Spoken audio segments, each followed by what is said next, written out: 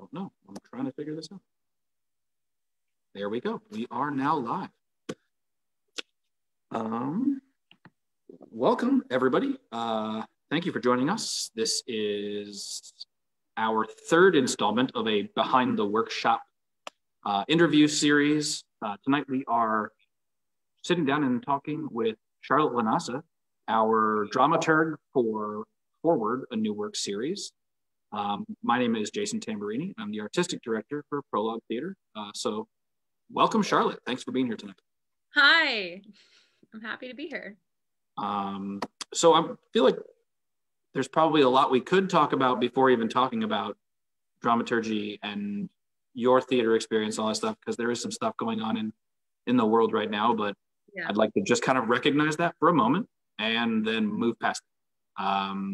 It's been a bit of a whirlwind day for anybody in the DC area, and rather than get bogged down by that, I thought we would just keep going forward. No pun intended on that promise. So let's just jump right in. Charlotte, if you could maybe just introduce yourself, tell us a little bit about yourself, generally speaking, your experience with workshops and the roles you played in. Yeah, so I am a theater maker. I have worn several different hats. I have been a director more than anything else, but really started with the intention to be a dramaturg. And then dramaturgy has woven its way into my experience since graduating college. So I've come up in the world of new work almost exclusively. I interned at the Eugene O'Neill Theater Center and New Dramatists, which are both new play hubs. The Eugene O'Neill Theater Center does 6 different conferences over the course of the summer, one for new music theater, one for new plays. In the new music theater, they develop 3 musicals. The plays, they develop 8 plays. Each gets a 2-week rehearsal process culminating in a reading. Not dissimilar from FOREWORD. And New Dramatists isn't a place to produce work. It's a place to work on plays in more of an internal setting.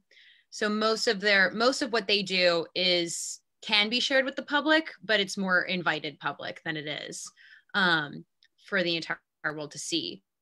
So those 2 experiences were formative.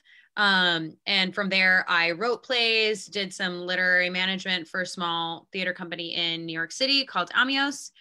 And then came down south and taught for 3 years and worked with CATF, where I was a dramaturg and assistant director for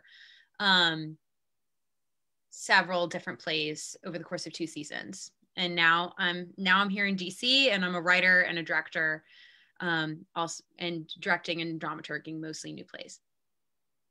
Very glad to have you down here. Not gonna lie.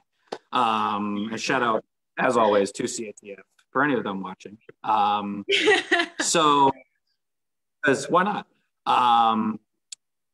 So as far as your role with FOREWORD and your experience, I mean, as a dramaturg, a lot of people don't really know what a dramaturg is. And so maybe we can move a little bit into just dramaturgy and like kind of a 2-parter question with 2 very large sides to this question. One is what is dramaturgy?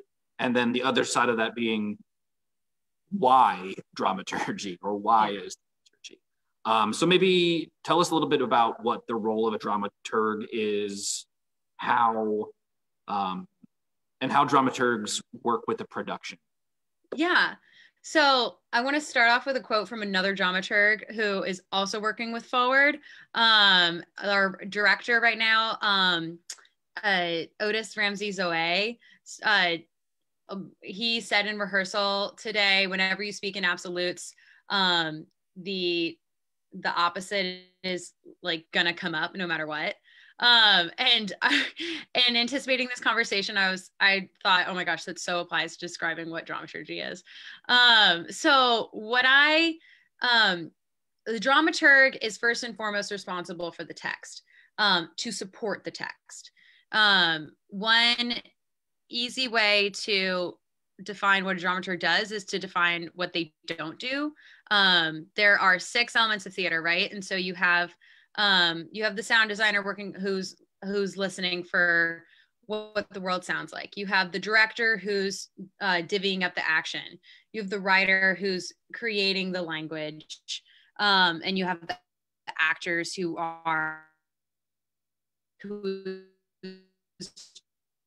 trying. If so, the dramaturg's job is not to create the world or create language. The dramaturg is there to support the playwright as they try to reveal the world of the play. So a dramaturg might offer thoughtful questions in the room, or support the playwright and the cast and director by providing research. Or the dramaturg might be there to question the logic behind particular lines, or the logic of the structure of the story. How do we get from beginning to middle to end, and how is every element of the play germane to that journey? So is it in essence then a dramaturg, and now that you've said this, I'm going to avoid speaking in absolutes. Would you say that a dramaturg then serves as an assistant to all of the different jobs in a way? A dramaturg can be a resource, but first and foremost, the playwright. The dramaturg is there to support the playwright and be their wingwoman. Excellent. Okay, cool. So is there, as far as productions go, and the dramaturg's role in each production, and that can differ, as I'm aware, and I'm sure on every production it can be vastly different, from a hugely intensive, time-consuming, world-consuming kind of gig to a fairly light research gig with some follow-through, some follow-up. Yeah. Is it the same in a full production as it would be, or as it is in a workshop, in your opinion, in your experience? It totally depends on the play, and it totally depends on what style of collaboration you have going, and also how old the play is. Like, is it an adolescent play? Is it a play that is fresh off the printer for the first time? It is what the dramaturg is basically there to support the text and make sure that the playwright's intentions are fully realized in whatever way that calls to them. In my work at CATF, which did the best parallel for this is FOREWORD versus what I did at CATF, which was full production. And there I worked on 2 history plays while I was there. And so that was a really specific type of dramaturgy where there's references in the text that need to be clearly laid out so that they're easily findable. And so that you do research for and make it efficient and accessible. But then the dramaturg can also be a resource to orient the company in how that story fits in the historical context. So the story might not necessarily change.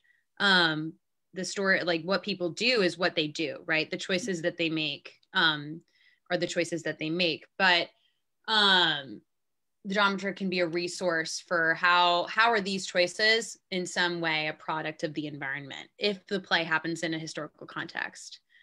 So for a production, that can be really helpful. And the dramaturg might be there up through tech to say, hey, if we're following by the manners rules in the 1930s, this is how you're going to want to navigate this costume or justify this action with what you're wearing and how you handle the gloves and whatnot.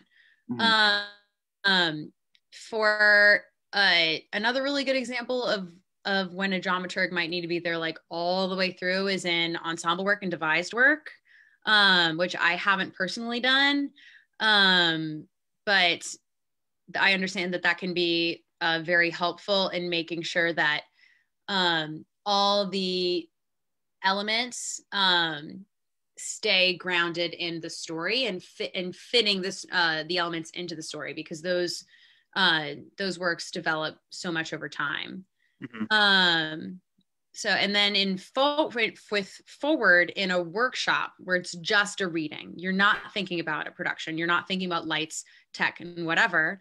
The dramaturg is there, kind of like a middleman between the director and the playwright, to help generate questions that are helpful and that are efficient, because it is very easy to give feedback that is damaging. And so you want to make sure that that in inquiry about language, that feedback isn't rooted in, I have this roadblock, and is instead rooted in, how can we make this more honest? And having an objective resource there that isn't responsible for building trust with the act. Well, I mean, you want to build trust with the actors, you want to build trust with anyone in the company, but having an objective person there who isn't helping the actors make choices, isn't saying this is where this breath needs to be, or this is what I think your internal world is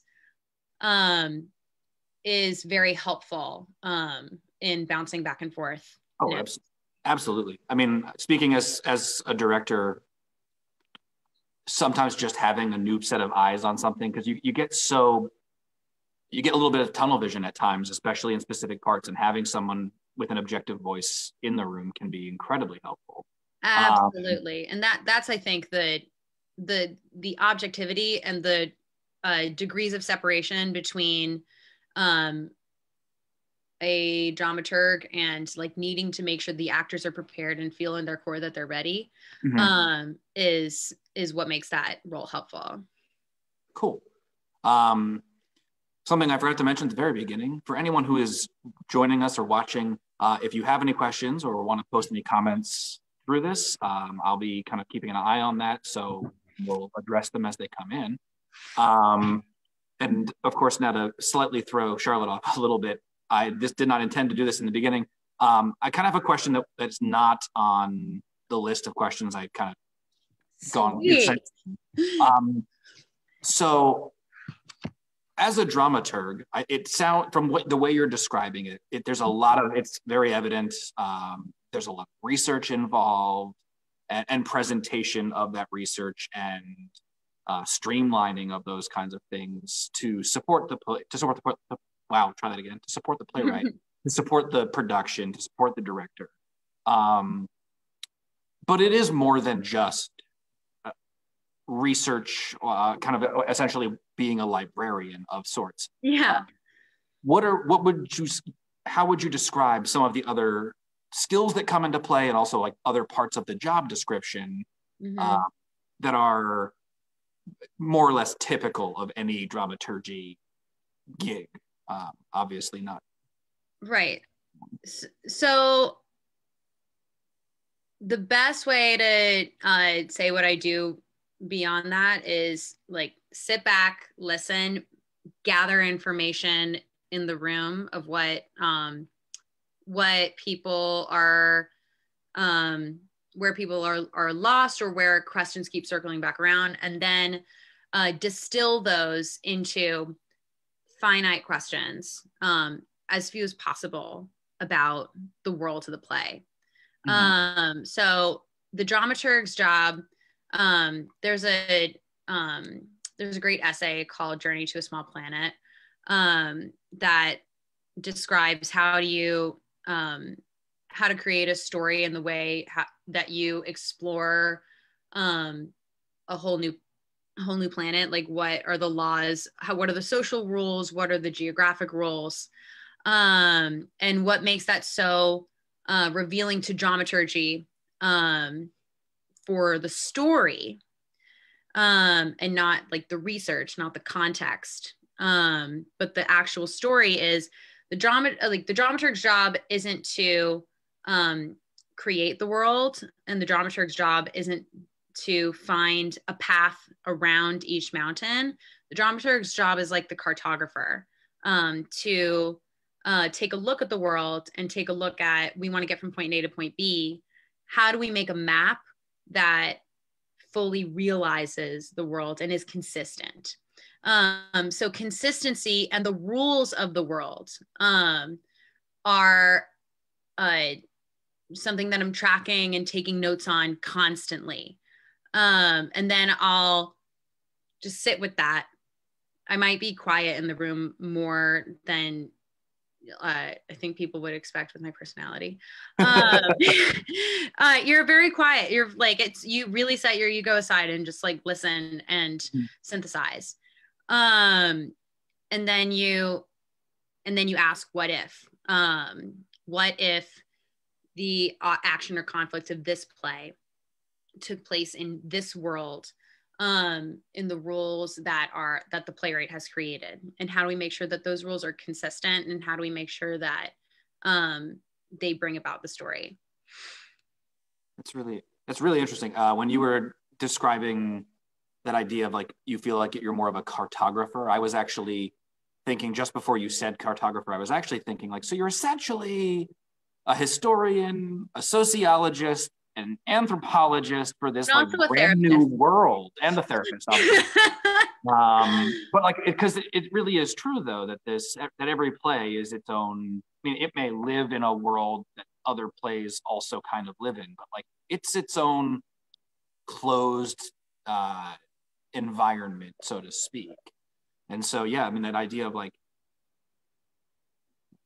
keeping track of and date and all of the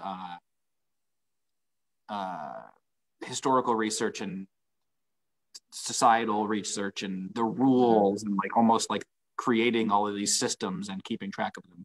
Yeah, and by rules I mean, like in the play we just did, American You, the characters told a lot of stories, and so a rule of that play was, when X happens, so-and-so produces a story, or so-and-so creates, so-and-so communicates their wants and desires by telling a tall tale. That's one way to think of a rule, not necessarily social constructs, but or like, how does time move? How do we what launches us into a different location, or a different style. If a playwright is playing with two different styles, what launches us between one style and the next? Okay, that's cool. Yeah. So I'll go back to some of the questions that I had prepared to ask you. Because I mean, you're talking a lot about all the research and about sitting and listening and asking what if.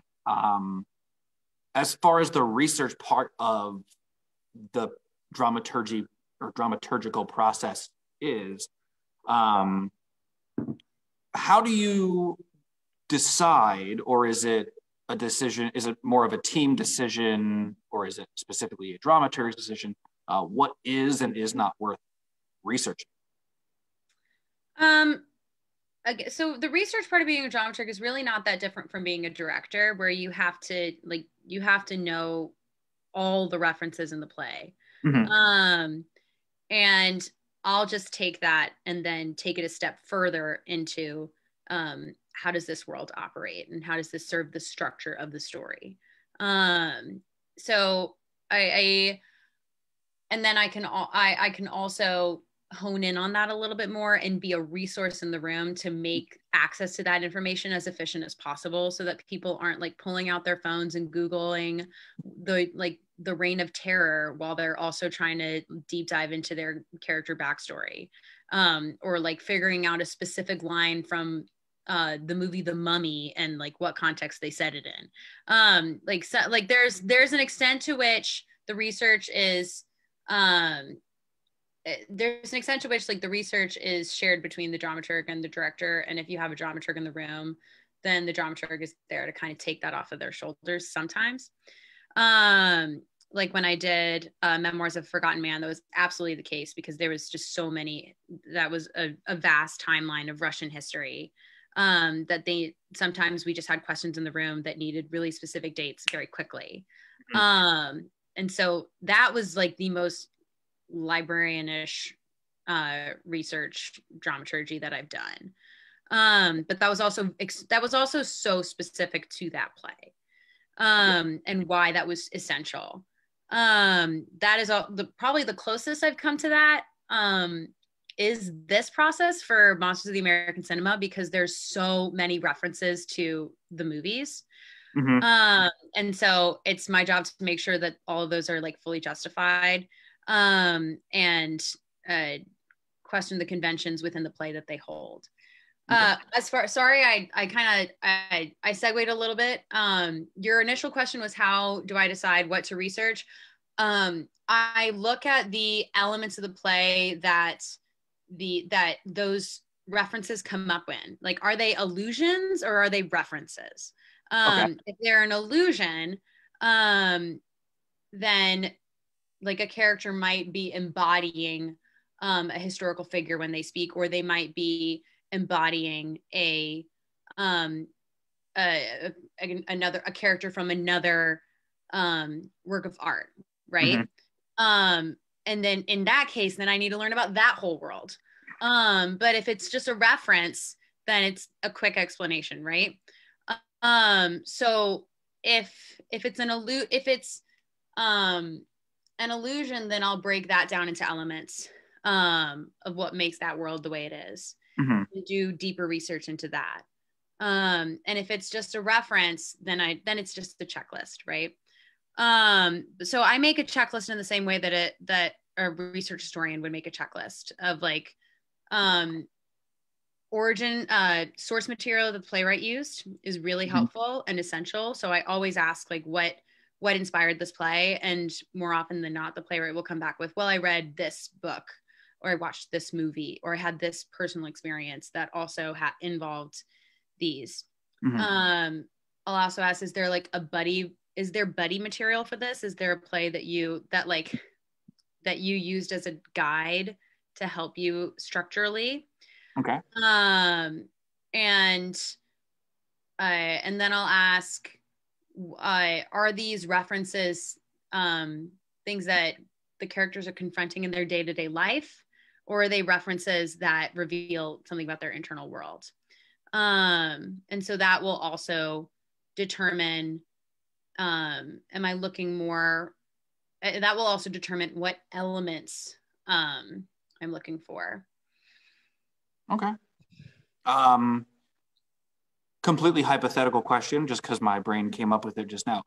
Do all of these types of questions and where you look and all of that, would that remain the same if you were working on an adaptation of a piece, where you might not necessarily be able to find out specifically what the original author was using as source material, or what their inspiration was? I would try and keep that I would try and like forget about the source material if it was an adaptation, because I would, then that's like developing a new play, right? You want to be familiar with it, but you're in that case, the priority is even greater to make sure that the reincarnation is its own entity, and that it is also honest as it stands alone. Interesting. Because So like that other playwright wrote that other play. Yeah. And like this playwright is writing this play. Yes. Like why? I mean, we all know theater has to ask like why here, why now? And so that I would probably try and stay in the present as much as possible. Okay.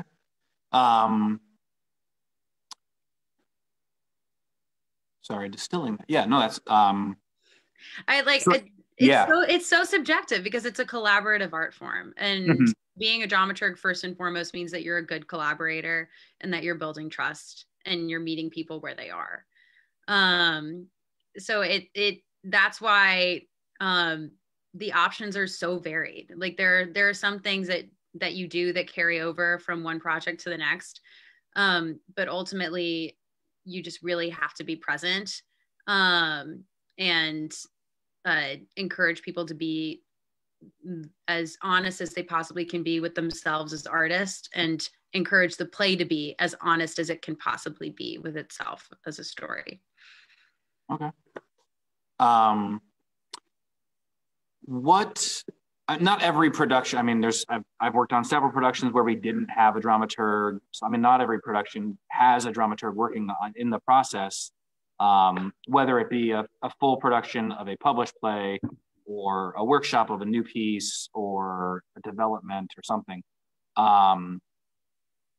What are some of the reasons and or kind of, what's the rationale, I guess, behind bringing a dramaturg into the process, aside from obviously all of the things you've mentioned, like this is what a dramaturg does. I mean, or I guess, yes, I guess what's some of the rationale behind that, but then also, do you have any thoughts as to why maybe dramaturgs aren't always brought into the process? Well, I've never been a producer, so I don't, and no one has ever looked at me in the face and been like, this is why we're not hiring a dramaturg. Well, actually, that's not totally true. At New Dramatists, there were rarely dramaturgs in the room, and that's because everyone in that context was a dramaturg. Every artist on some level is a dramaturg. I think all of us in our day-to-day lives dramaturg our lives as much as we can. Where we try and assess how do we whatever, that's a tangent. Why should you have a dramaturg? Sarah Rule has a really great essay called Love Letter to Dramaturgs, and it opens with like, we need you to hold our hands when previews go wrong. Like we need you to hold our we need you to like hold our hair when we vomit. This makes playwrights sound more dramatic than they have to be. We need you to hold our hair when we vomit because like an actor was mean to us or something like that. It's essentially for the playwright to have someone in their corner. Like the director is steering the ship, and when you have the text in front of you and an actor saying, I don't know how I'm supposed to get from point A to point B. I don't know how my objective is sustained here. It can be really easy to scapegoat the text. And so having a dramaturg there can be really helpful to make sure that the intentions of the play are fully supported and fully realized. And also to like, you don't have the pressure to perform the way everyone else does.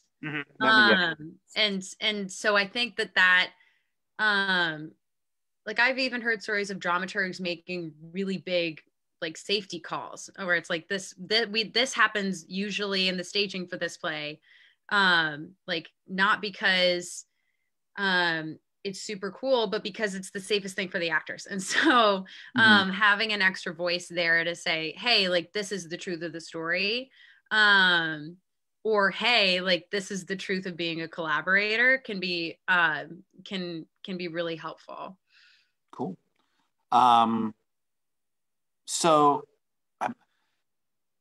I'm learning so much more about just dramaturgy in general, and have been over the past couple of months, but kind of wish I had known more about it when I was significantly younger and kind of move on my way into theater as a field. If you could I guess, and this is going to be super hard because obviously it's different for everybody, but describe some of the skills and or things a student or a person who might be interested in working as a dramaturg or going into dramaturgy, some of the things that they might need or want to know beforehand. That's a great question. There's so much I wish I knew when I was a senior in college, considering this. Number one, find out how plays were made, like your favorite works. Figure out who made them and who they worked with and what phases they had to go through to end up with the product that they have now. Other skills, learn how to listen and learn how just question everything. Keep your curiosity rabid. Cool. I'd take that. Great. I'm trying to think if I'm looking to see if I had any questions on this list. I don't know if I did. It's a lot of typing. Was there anything you think we missed, especially in just kind of this idea of kind of what or why dramaturgy? I mean, I think we've covered a lot. I think I've had a lot of fun deep diving, and my own philosophy on dramaturgy is evolving, as you can tell. But yeah, I hope that Prologue keeps considering hiring folks on, especially as they continue to do new work. Awesome. And everyone can get their feet wet with dramaturgy, no matter if you're an actor or definitely if you're a director. But yeah, what I would say is, like, don't be scared of it. Do a deep dive on structure, and you'll feel better as an artist. Yeah, and I think that's great advice, especially, I mean, like the idea that there are jobs and positions that work on a production that maybe not everybody has heard of, and the first time you hear about it, you're like, oh, what is that? That's too much. You know, they become scary. So just getting to know all these other facets of theater in general, but then like finding the way your way in for people who are interested in being involved is interesting. Yeah. Well, Charlotte, thank you so very much for your time. For everyone or anyone watching, our next reading for Forward in New York series, it will be Monsters of the American Cinema by Christian St. Croix. It will be on Friday, January 12th, 15th. Just kidding. Dang it. Friday, January 15th at 8 p.m. For more information about that, please visit our website, www.prologuetheater.org. Again, Charlotte, thank you so very much for your time tonight, and we'll talk again soon. Thanks for having me, Jason. This was a blast. Awesome. Goodbye. Bye. Oh.